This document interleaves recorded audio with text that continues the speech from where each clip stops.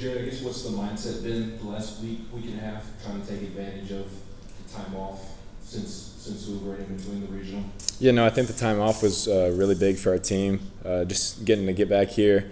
We probably took 2 days off whenever we got back and kind of just got to work after that. But I think it was really good for us, kind of just – and because the season's a grind, man. It takes a lot on your body. So just having those few days off and then getting back to work, I think it was really good. And I think it really helped us reset as a team. We got together, we did some things, hung out at the pool, just came to the field, hung out with each other, played ping pong, just connecting as a team. I think it was big for us. Ryan?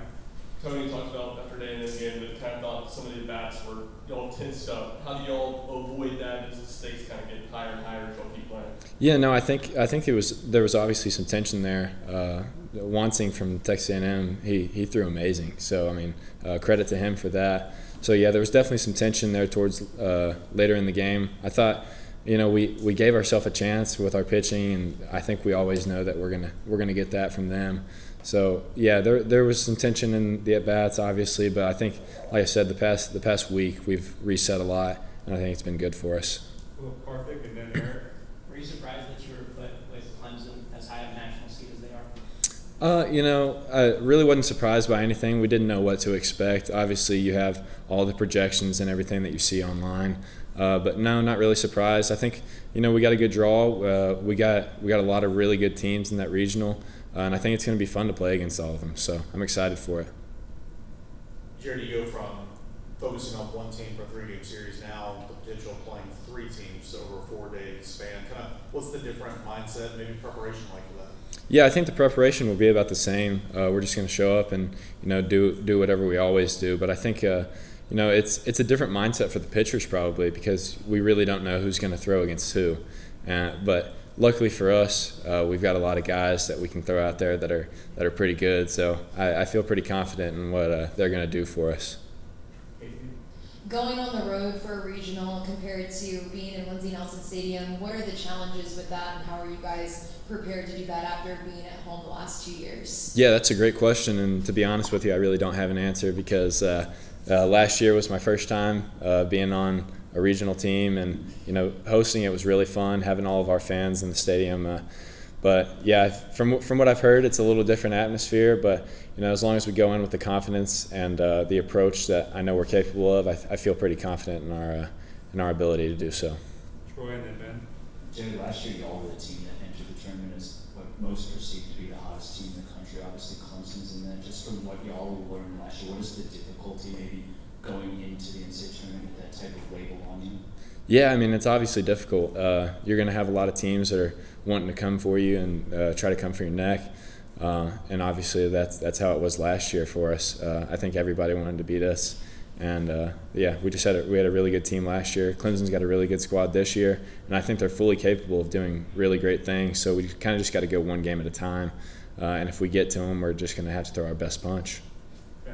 What do you remember about Charlotte playing them last year? And that was a long time ago. So kind of what do you see from them on paper and their Friday night game one guy? If they do throw him, he was at Kentucky last year, pitched 3 times against y'all. What do you remember about him as well? Yeah, no, I just know they have a really solid team. I know they've got a few guys that went here, and then they've got another guy from Knoxville. So obviously those guys are going to have a little extra motivation against us. But yeah, they've got a really solid squad. They've been doing great things this year. I don't really remember much from last year or the years past, but I know that they're going to throw our best punch. And yeah, the guy that they might throw, I remember him having a really electric fastball, really good slider. So yeah, I'm excited to see where it takes us for sure.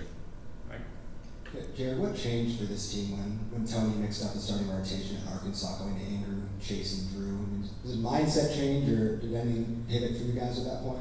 Yeah, I mean, I think really what happened for us is when Lindsey went out there and kind of showed us what he was really capable of, and doing exactly what we knew that he could do the whole time. It kind of changed the way we looked at things on the weekends, putting Burns in the bullpen.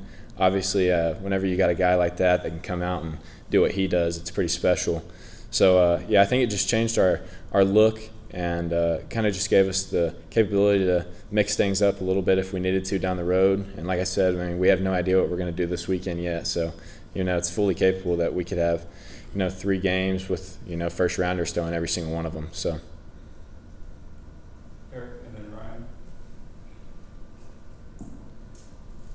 You mentioned having a lot of confidence in the pitching. You know, Chase, Dollander, he looks like he's been throwing about as well as we've seen him this year, last couple of times out. What have you seen from that? How much fun is that to play behind?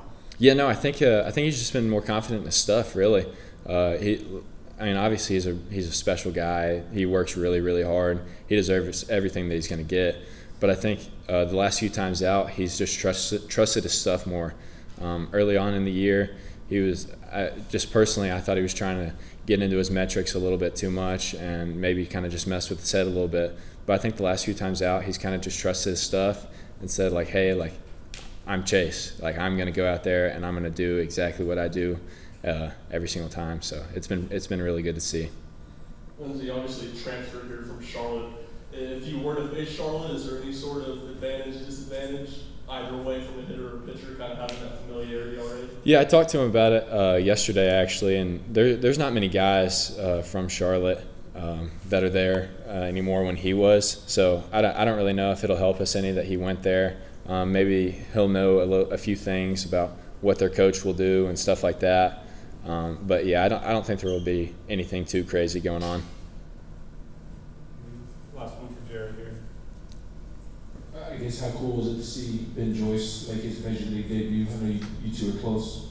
Yeah, no, that was awesome. I was hanging out with a buddy last night, and we were sitting downstairs in the basement, and I got a text from Zach, and it was actually a video of Ben trotting in. So I was scrambling on my phone trying to get it pulled up, and I got it up just in time to see him give up a base hit up the middle, and I was like, all right, here we go. But yeah, no, after that, I mean, that guy's super special. He responded just like that. So it's awesome to see. That guy worked harder than anybody else that I've ever seen, and he motivates me every day to be the best version of myself. So yeah, credit to him and everything that he's going to get in the future. Thanks, Jared. All right, thank y'all. Y'all have a good one.